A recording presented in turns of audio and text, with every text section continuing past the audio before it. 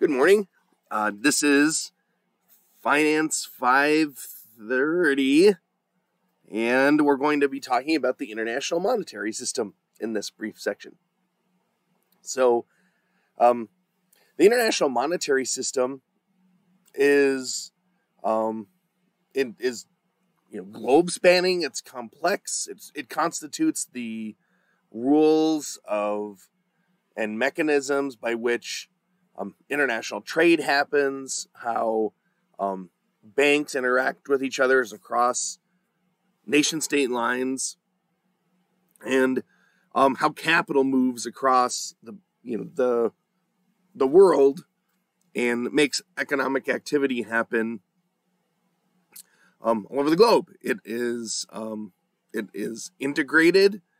It is complicated, and it is significantly affected by local legal regulation. So you'll see as we talk about different aspects of the system, how different policy decisions by governments and central banks have a strong effect on how this looks. So the international monetary system has changed over time. If you think about the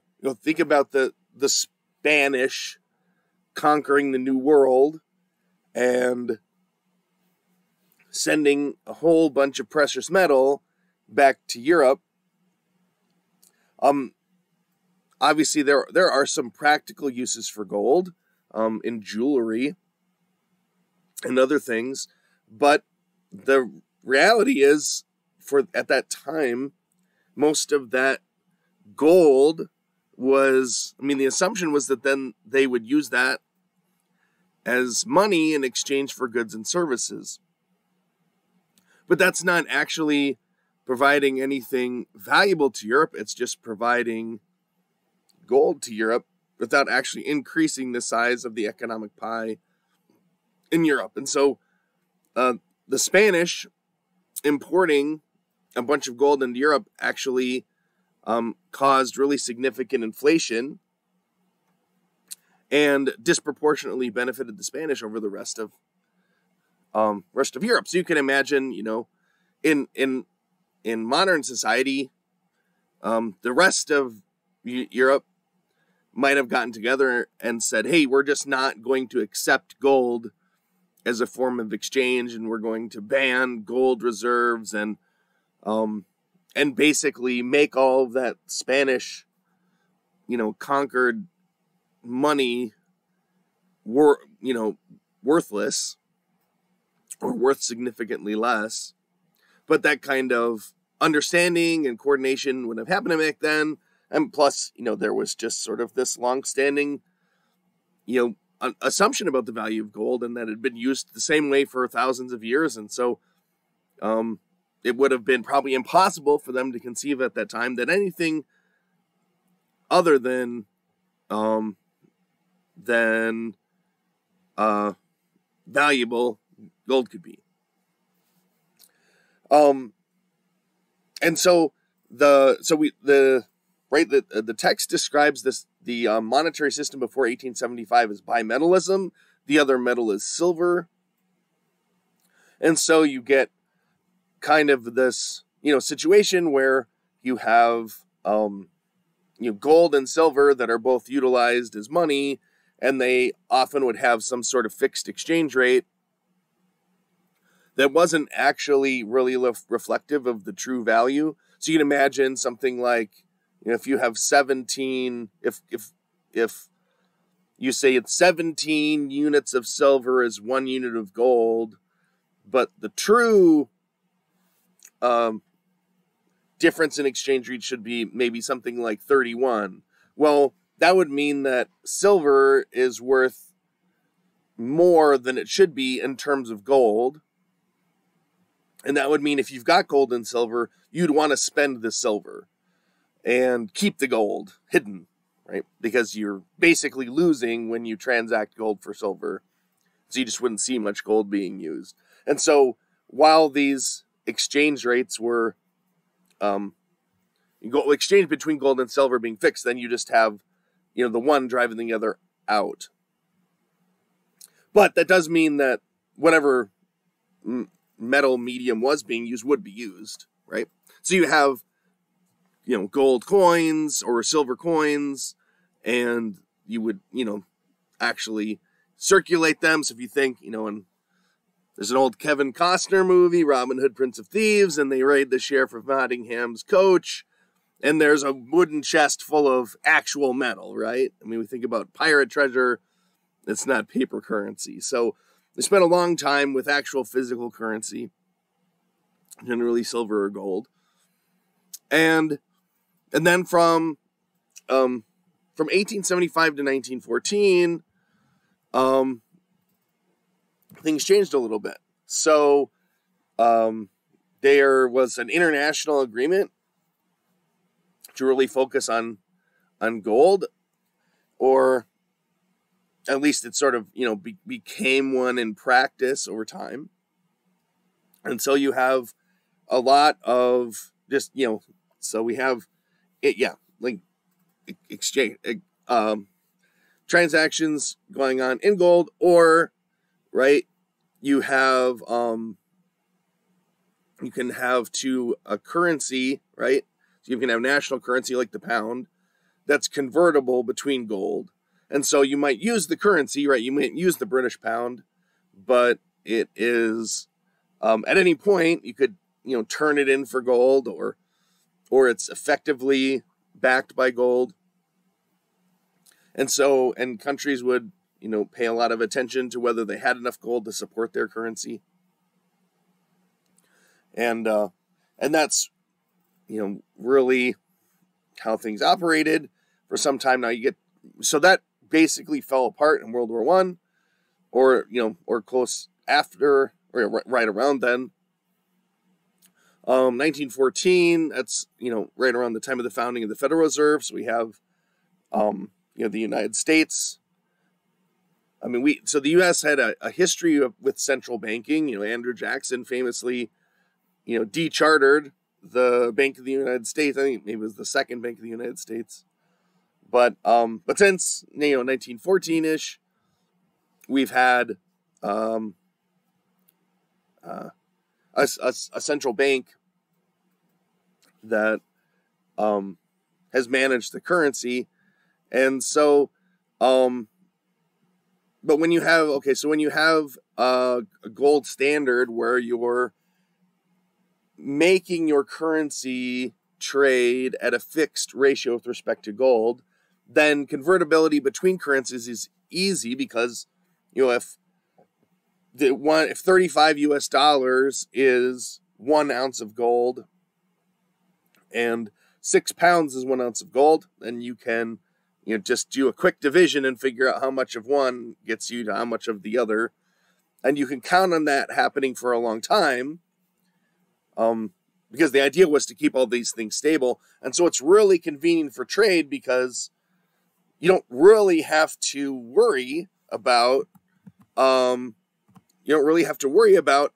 what currency your trade is happening in, because you're not going to lose on the exchange. I mean, it matters in the sense of transactions costs. You have to work with the bank and pay for the handling of the money, but you're not going to be in a situation where, I bought a bunch of goods for dollars, I sent them to Great Britain, was paid for them in pounds, brought the pounds back to the United States 6 months later, exchanged those pounds for dollars, and got beat up on the exchange, because that wasn't really happening, because all these currencies were at stable ratios to gold. So it made trade a lot easier, and it forced a lot of fiscal discipline on countries, because if they, produced more currency than they had gold to support it, then they could end up with a run on their gold reserves, because people would say, oh, there's too many of these,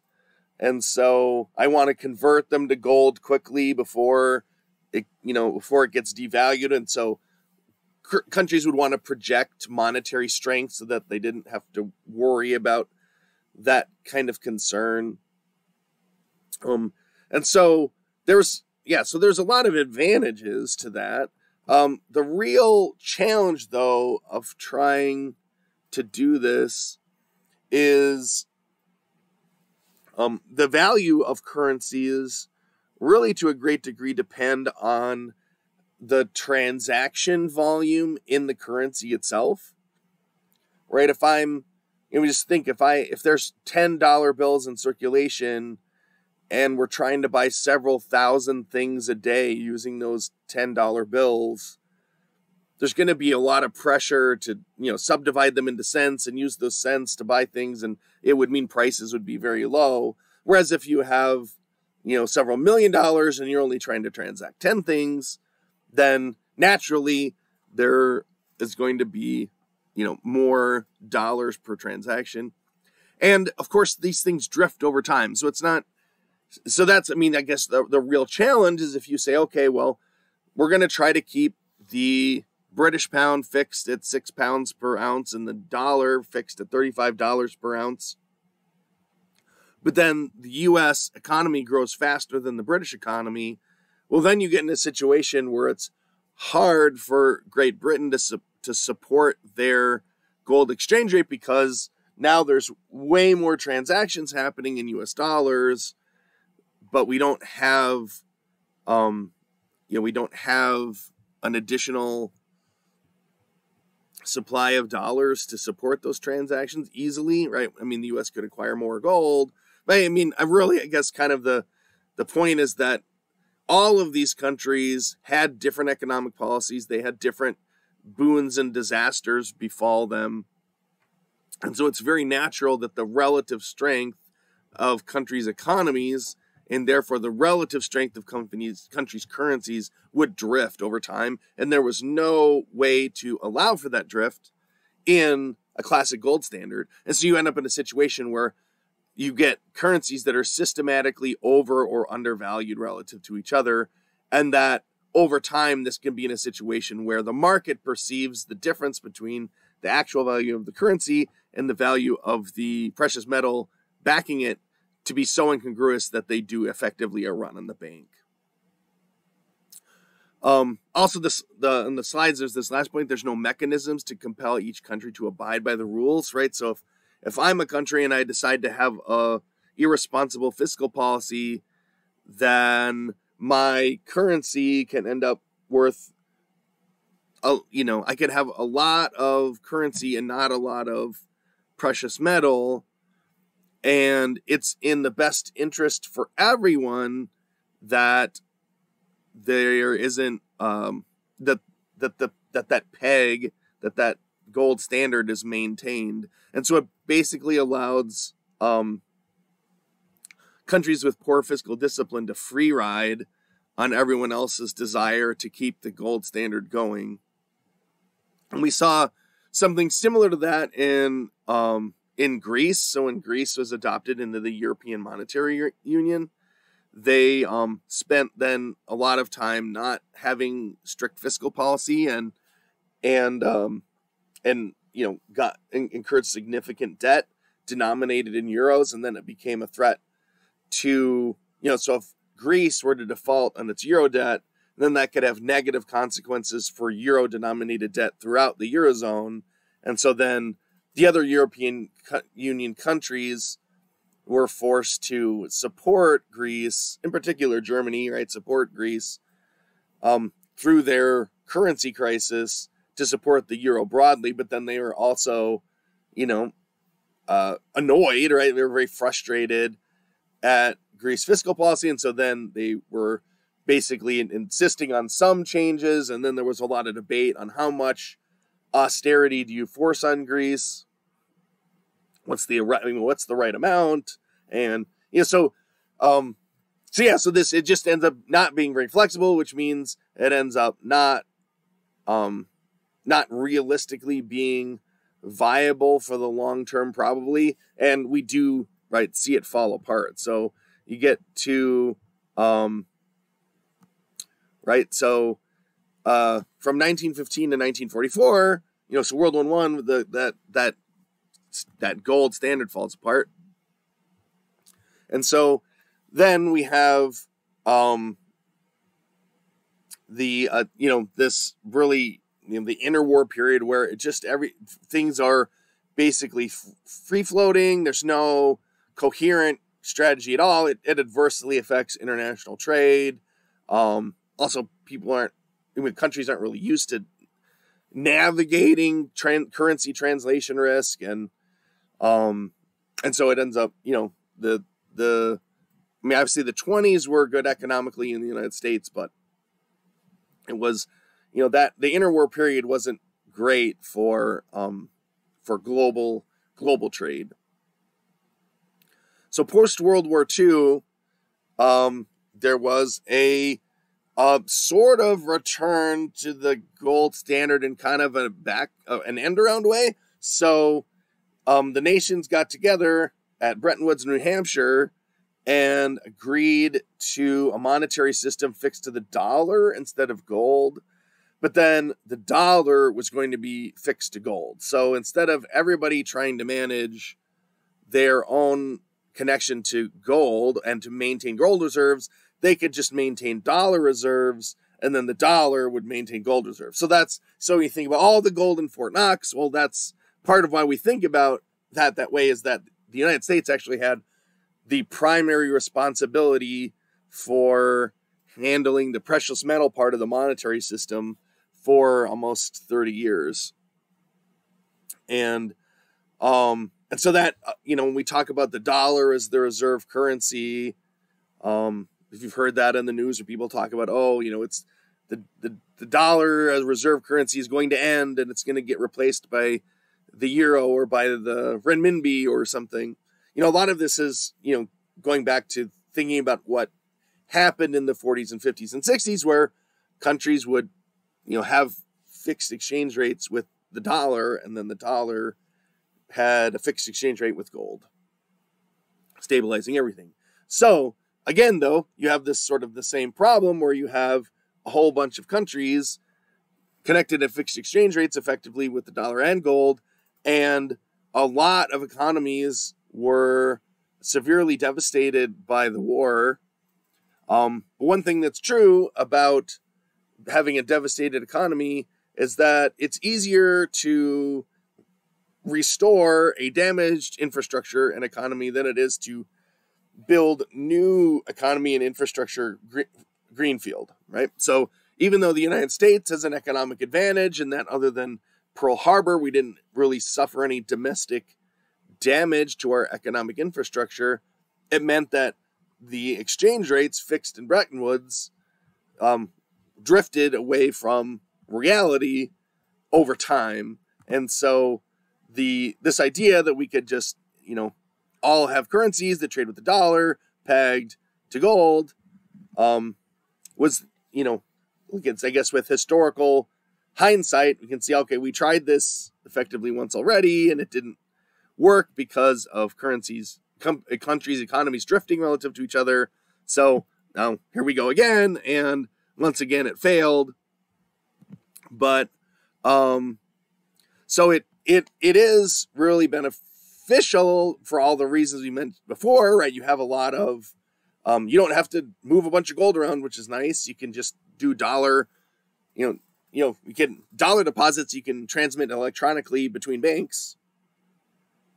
And you have these nice stable exchange rates, but you have, okay, so that reserve currency, though, is kind of in an interesting situation, in that reserve currency has to run a balance of payments deficit to satisfy the need for other countries to have reserves. So, we talk about, if you've heard in the news that the U.S. has a trade deficit, and we've had a trade deficit for a long, long time. So I'm going to, part of this class will be recontextualizing even what it means, what a trade deficit means, and the significance of it economically. That's not for this lecture, but in principle, you can think about, well, okay, a trade deficit in the short means that I am going to send dollars overseas in exchange for goods and services,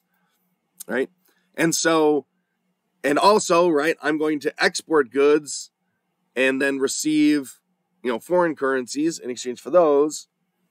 And so there's, a route, and then you would trade, right? I have my foreign currency I got from selling, and I'll trade it for dollars, and that if it's all in balance, then that would all balance out.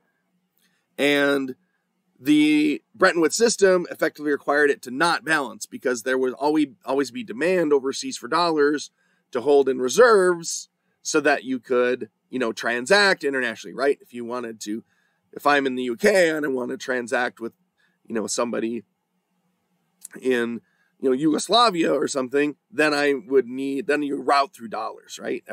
You just trade in dollars, and that sort of becomes the medium. So there's this huge demand for dollars, which drives up the value of the dollar, which makes American exports not competitive and international imports very competitive in the US, and that actually just makes dollars flow internationally. So that is persistent over a long time. But then you get, right, this situation where you have a whole bunch of dollars overseas that people are then wondering, well, am I going to be able to buy things with this? What if the United States decides to devalue?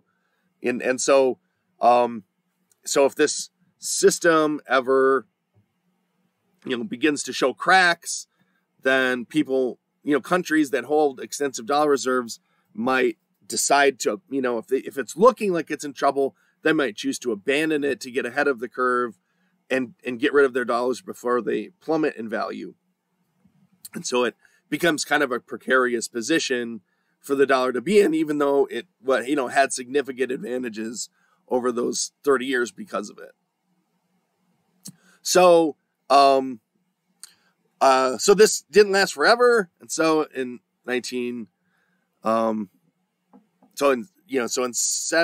sort of over like those 3 years from 73 to 76, there was stress in the U.S. gold exchange rate, and again you saw that this U.S. dollar is pegged at $35 an ounce. This is back in in the late 60s, early 70s, and now we know gold trades in the around $2,000 an ounce range, right? So there's been dramatic drop in value of the U.S. dollar relative to the promised exchange rate during the Bretton Woods era. And the reality was, right, that the price of gold should have been appreciating throughout the Bretton Woods era, and it wasn't allowed to. And that led to, challenges that ultimately culminated in that whole arrangement falling apart in the early 70s. And so that was officially declared dead in the Jamaica arrangement. And so then currencies were just basically allowed to free float. And so every country itself decided in what way it was going to respond to this now ability to freely trade currencies across international boundaries. And so there's a wide variety of what forms this will take, which we'll get to in a second. But if you look here, this is the effective weighted value of U.S. dollars since 1964. And so you can see there was a negative effect with the collapse of the Bretton Woods Agreement, but it wasn't as a precipitous drop as you'd think. Again, the dollar is falling massively relative to gold in this time, right? So here gold is $35 an ounce. Here it's $2,000 an ounce. So there's an incredible decline in the value of the dollar relative to gold over this time. But the dollar relative to other currencies, so other currencies are also collapsing relative to gold during this era as well, right? So relative to other currencies, there are ups and downs and a general trend down. But that, really sort of indicates probably the economic growth outside of the United States in some locations has been on average slightly smaller. Not that other countries are, like China, obviously, for a long time was competitive, looked like it could have, approach, total GDP in China past the United States. But, if I'm, for example, say in Botswana, where GDP per capita was really, really low, but is improving rapidly relative to the United States, that, that's going to affect the relative values of those currencies.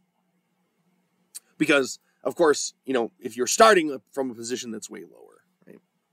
So, so you can see the coming and going, and right, you can see the technology boom had a very positive effect on the American dollar.